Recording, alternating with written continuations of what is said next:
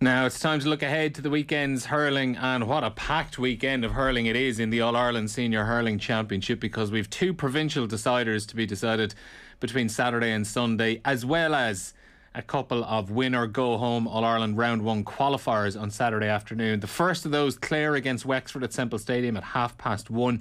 Then Laois take on Waterford at UPMC Nolan Park for a 2 o'clock throw-in. Later on that evening, it's the Leinster Senior Hurling Final. Dublin looking to win the title for the first time since 2013. They take on Kilkenny at Croke Park, the defending champions. That gets underway at 7:30. And then on Sunday, it is All-Ireland and defending Munster champions Limerick up against Tipperary at Páirc Uí Chaoimh. That game gets underway at 4:15pm. Looking ahead to all of this, we have former Galway All-Star Aislinn Connolly with us. Aisling, thanks a million for joining us this afternoon. Great to be here, Neil. How are you? I'm good now. I'm very well. I might start with the Munster final, Limerick and Tipperary, just because I know you're based in Limerick, and I was at home last week in Limerick as well, and just chatting to a few people. I have to say, it just all still feels a bit strange that how quickly things have changed, because as I was home, I've never seen so many Limerick people picking holes in an 8-point Munster semi-final win against Cork. Yeah, and I think, Limerick bet Cork comfortably, you could say. They started off not as strong as they normally do, with Cork going on the attack. And, by the first water break, Limerick were actually down 1-3 to 4 points.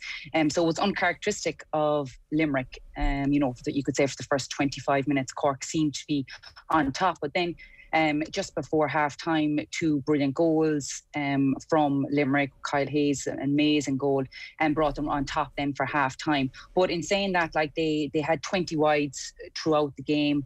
They weren't up to the standards that they have been over the last couple of years. So I'm sure over the last 2 weeks they would have been working on that, especially their shooting practice, training, to try and get that rectified, because they can't have 20 wides against Tipperary if they want to go back to back and win 3 in a row Munster titles this weekend. No, certainly not. And what is the general feeling down around there among hurling fans? Do they think that these are issues that are likely to be ironed out this weekend and over the course of the rest of the campaign as well, or does it feel like these are actual issues that they started quite slowly against Cork, could have been 5 points down after 25 minutes had it not been for Nicky Quaid saving the penalty, and it's not every day you're going to score 2 goals right in the stroke of half time that's going to completely swing a match? Yeah, the general feeling is that Limerick are favourites, but Limerick are going to have to put up a really strong performance to beat this, Tip team. Sheedy is going to want to get, one up on this Limerick team. They've lost the last couple of times. They have played together or against one another. Also, I'm sure, the elephant in the room on the Tip team is that everyone is saying, oh, this team is aging, the likes of the Mahers, Shane Callan, they've a lot of mileage on the clock. So I'm sure that's going to be used as an incentive to drive on Tip, in addition to what happened against Clare for Tip, where Aidan McCarthy was sin-binned, and, it was deemed that Tipperary were, got a lucky break. So all of these things, those 3 things, I think Sheedy will use as ammunition to drive them on. But, just to your original question, if Limerick are firing on all cylinders, they'll be hard to stop, is the general feeling down here in Limerick. Yeah, I was reading in the Irish Examiner this week, the author of it escapes me now, but making the point that when it comes to Limerick's wides, they had 20 last time out against Cork at Semple Stadium, that in general, if you look back over the course of the last couple of seasons, they are averaging in and around the 15 wides, which is relatively high, but that they seem to be quite happy to have that number, and they seem to be happy to shoot on sight, because there seems to be a theory that if they are hitting the ball wide and they're putting it out of play, that it's stopping the opposition from setting up any counter-attacks, rather than putting hopeful balls into a full forward line that gets turned over and you might find yourself in a bit of trouble, that if it does go wide, they're able to reset themselves and get themselves set up for the next puck out.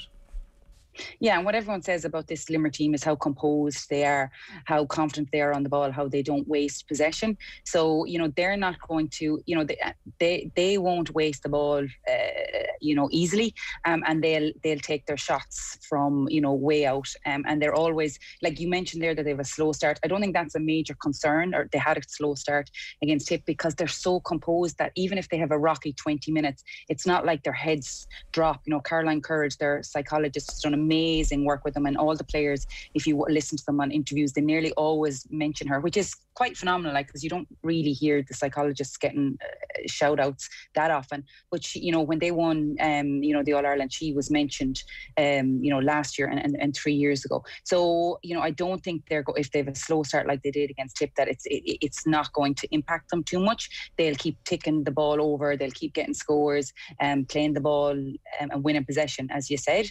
And also that they're going to, this is the first year that the Munster Cup has a name on it. It's the Mick Mackey Cup.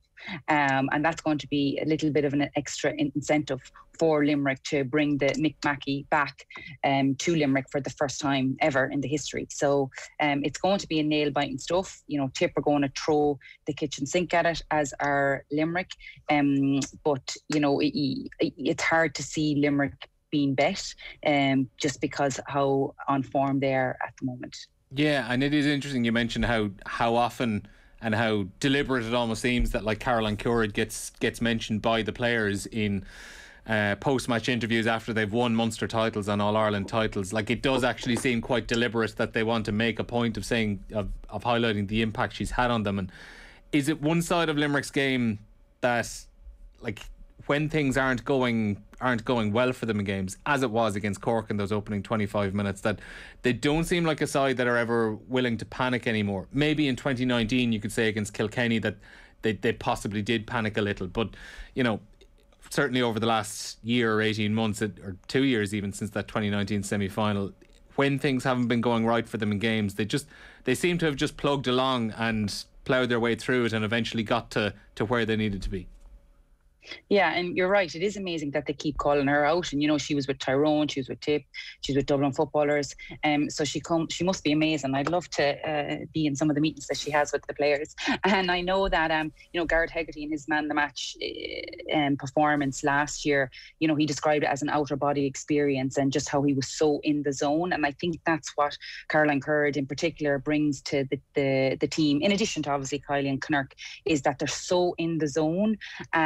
And that they're so focused and so composed, and whether it's a sin binning that that is thrown at them, or whether they Cork through the 25 minutes Limerick were behind, they're always able to and even in the All-Ireland final in 2017 against Galway, they're always, or 2018, they're always able to stay composed, keep the scoreboard ticking over, and grind it out. And also in addition to that, mentally, the finishers who are there to come on are as equally tuned in. You'll have the likes of Graham Mulcahy or Parine that would be able to come on if needs be this weekend and finish it for them. So it's not just the 15, it's very much seems to be a unit and a culture that they have, similar to, I guess, what Kilkenny are traditionally known for down through the years. And Caroline Courage is a major person who has had an impact on that.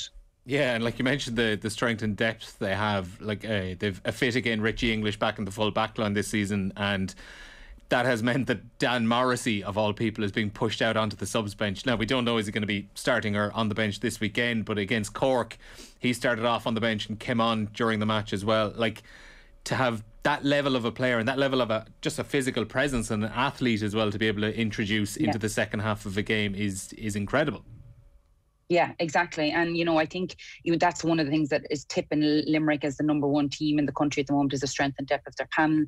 If you look at like Clare and Wexford, who are playing, later in the, are playing the weekend as well. Like Wexford, when they went to extra time against Kilkenny in the Leinster semi-final, they had to re-bring on their players, Nemo Overgovern and Diarmuid O'Keefe, which is hard. It's very hard for players who are actually give it everything, and then extra time they're asked to come on again. Whereas Limerick have fresh pair of legs and they've all-stars, they've really, really talented players on the bench, which, as I said, gives them the extra edge over and makes them the favourites. And I guess the reason that they've been so successful down through the years. So for Tipperary then, they were beaten by Limerick by 9 points when the teams met in the Munster final last year, or in the Munster Championship last year. Is there much to suggest that they've closed the gap in that time? Well, with Tip, there isn't too much new blood, you could say, on the team, with the exception, I guess, of Jake Morris has really come to the fore. They're still very much reliant on their old reliables, the Maher's, Jason Ford, Bubbles Dwyer, Shamie Callan. But to be fair, there's talk that Sheedy is so loyal to them and that down through the years, but they produce the goods. And, I'm sure viewers who were watching the semi-final 2 weeks ago will have noticed how lean and mean, the Tipperary players looked, especially Bubbles O'Dwyer is in the shape of his life. Shamie Callan was also looking very fit. So, I think there's one big game left in this Tipperary team, and, they didn't win the Munster final 2 years ago and then went on to win the All-Ireland. But they'll want to win this match. So they'll be going hell for leather. And it's going to be really interesting to see the matchups, like who picks up Cian Lynch, who picks up Shamie Callan, is Pádraig Maher in the full back line? Is he going to have the legs for, say, Aaron Gillan? I know Brendan Maher marked Aaron Gillan a couple of years ago. Is that going to happen again?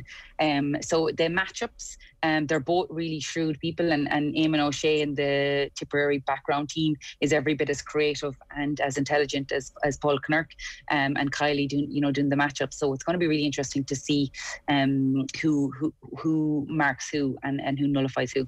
Well, on those matchups then, like if you were to take what you think are going to be the prospective teams on Sunday, what players are going on, what Limerick players, to give Tipperary a chance of winning this Sunday?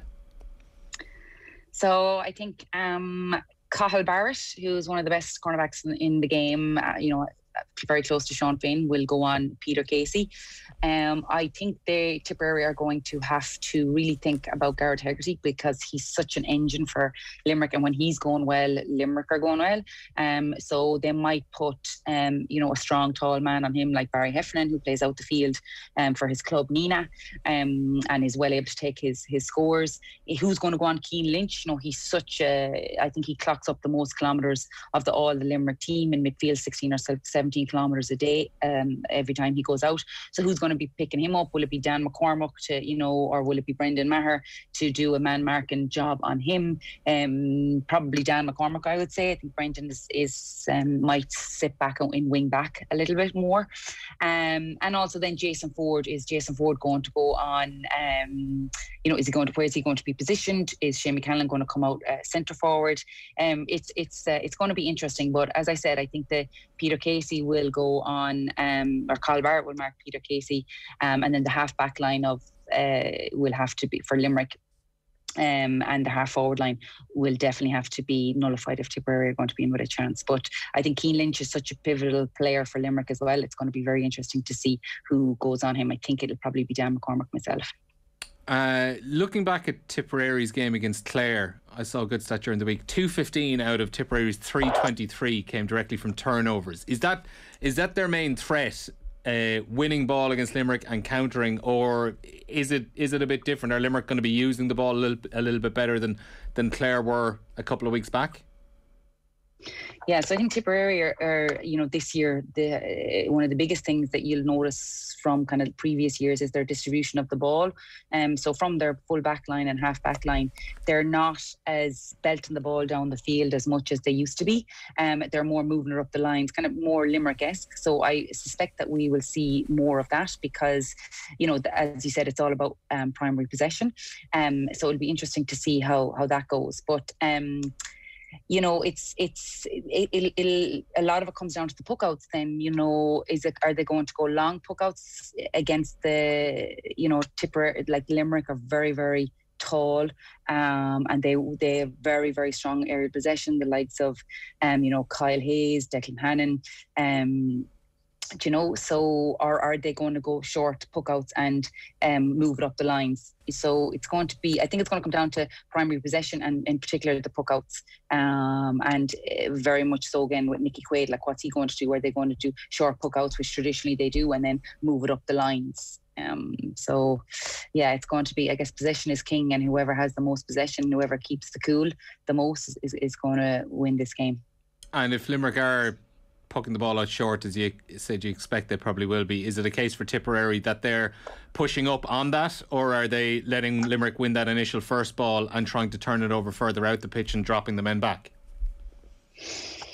I think they will push up. I think they're going to have to be so dogged and so ferocious, and their work rate is going to have to be unbelievable. So I think if you even let Limerick get a sniff of the ball, it's very hard to take it off them, because of that. What we mentioned earlier is that they are so composed mentally, and all of their training. I know it's gone that way now, but even like more so with Limerick, it seems Polknirk, it's all game based. It's all balls, and like position, and like winning the ball. So they're very, very composed. So yeah, Tipperary are going to have to really press up, and I suspect that if they go short, that Shamie Callanan, Jake Morris, Jason Ford are going to be primed to work like dogs to try and dispossess them and turn over the ball. I'll wait till we finish up fully before I'll get all your predictions together for the weekend. But we'll move on to the Leinster hurling final. That's tomorrow evening, 7:30 throw-in at Croke Park, and 18,000 fans hopefully going to be added as well, which is going to be fantastic to see at Croke Park. Yeah. Dublin against Kilkenny. Dublin, I think, shocked us all against Galway a few weeks back. I'm not sure anyone really saw that coming. Are they capable of producing that back-to-back though? It's going to be very difficult, because Kilkenny are just Kilkenny and Leinster finals, and they have just this amazing ability to slog it out and win the games. And you're spot on. Dublin were deserved winners against Galway. They didn't let Galway hurl.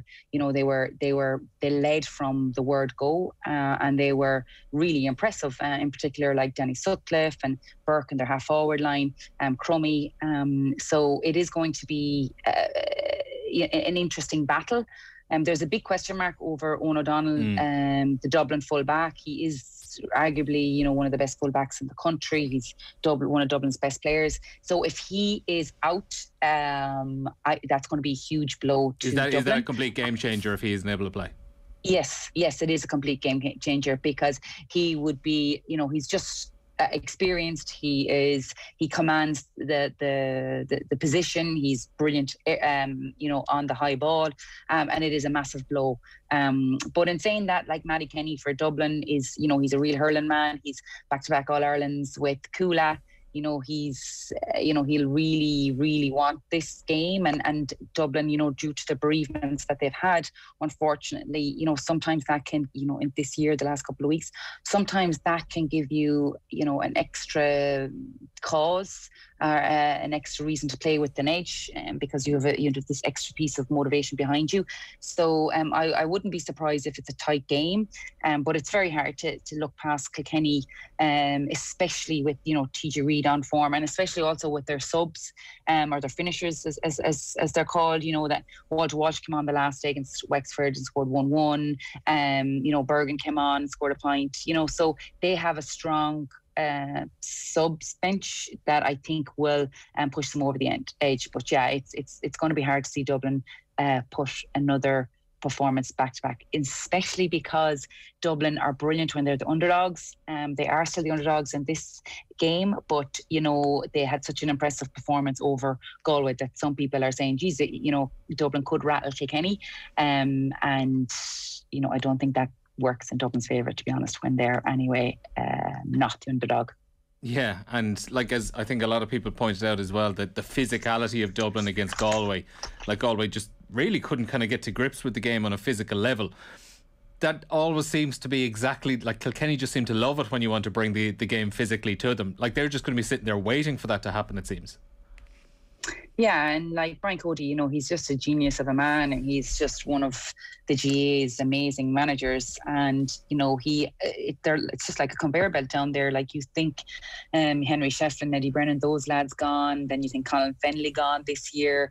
But year in, year out, they're able to just churn out the players. And Cody this year is going well. Adrian Mullen, another young hurler of the year. TJ Reid still flying at Porrick Walsh, centre back, amazing family family that they have managed to have, like Tommy, All-Star year after year, now Pádraig centre back, you know, Lorna and their sister Grace Walsh, you know, up for Hurler, the Camogie Player of the Year last year, and you know, one of Kilkenny's great Camogie players. So, you know, it's just as you said, they just, you know, they've just got this culture, this spirit, this never die attitude that you can never write them off. They're all Ireland contenders every single year.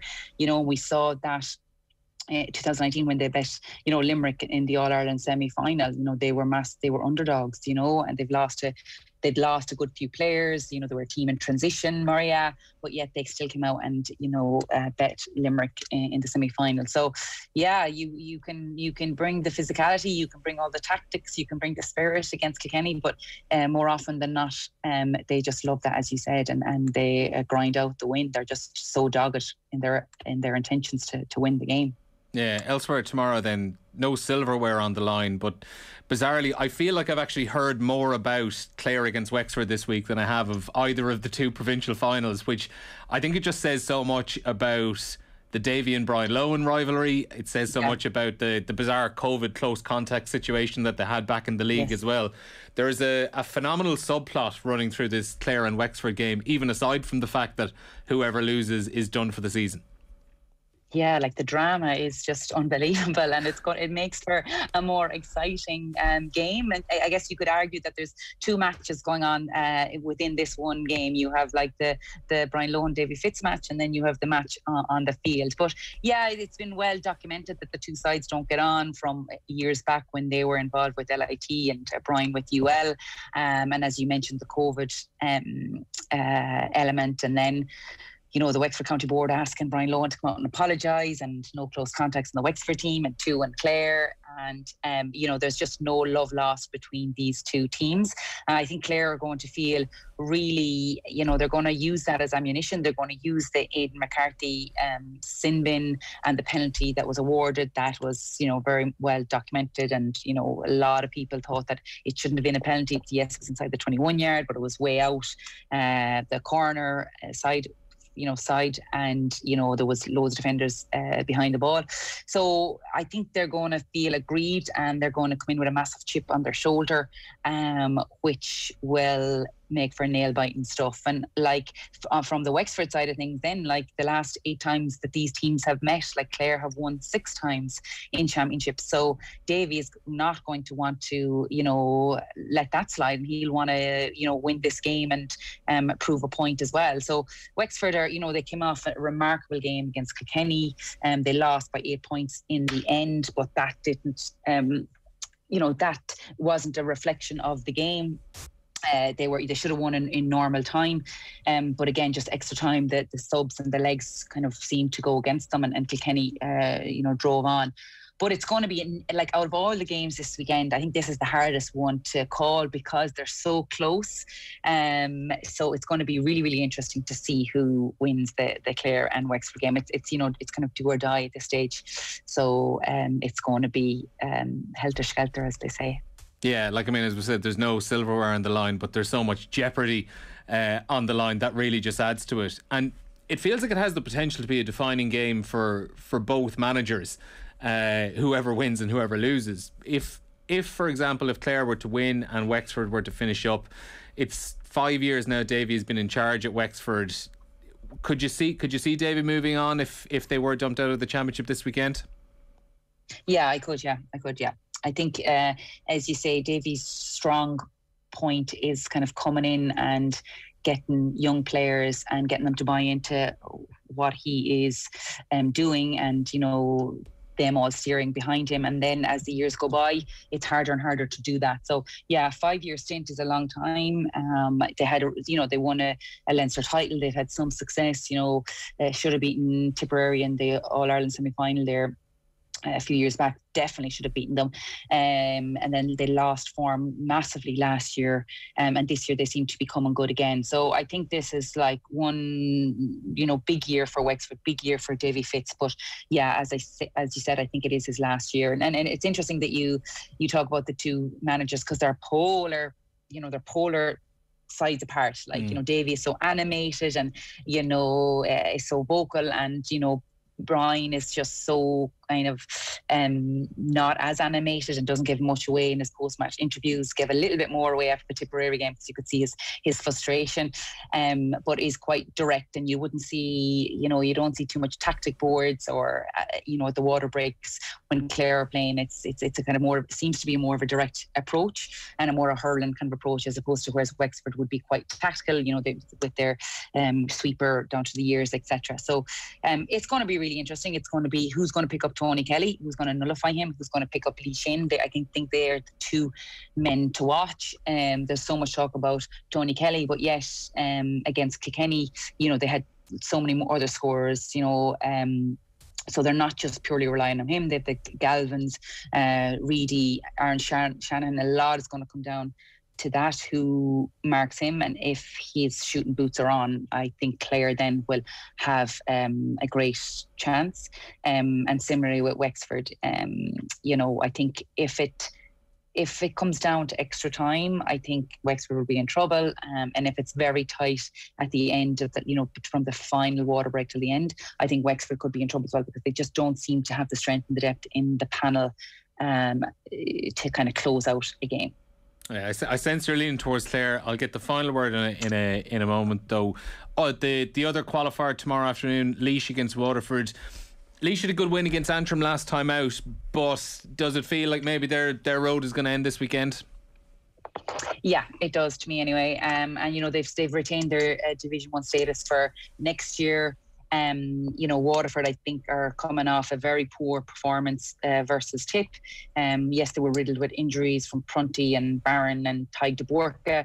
They may give those players another week's rest against Laois and then bring them out for the following game.